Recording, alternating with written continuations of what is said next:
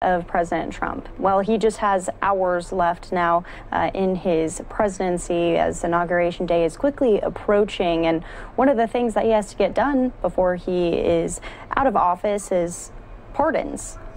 We've been hearing little rumors here and there about who are the people who he might pardon.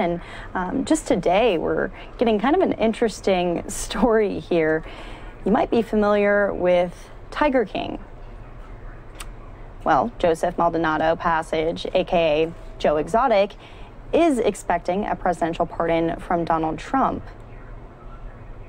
If you're not familiar with Joe Exotic, he was made famous last year by the Tiger King miniseries on Netflix and has been very public in seeking a pardon.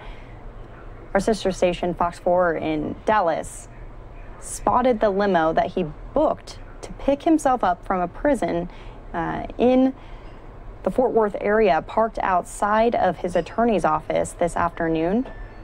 His legal team also said that Exotic, if pardoned, would get properly dressed and styled before speaking publicly. We're all wondering if his mullet is going to be looking the same.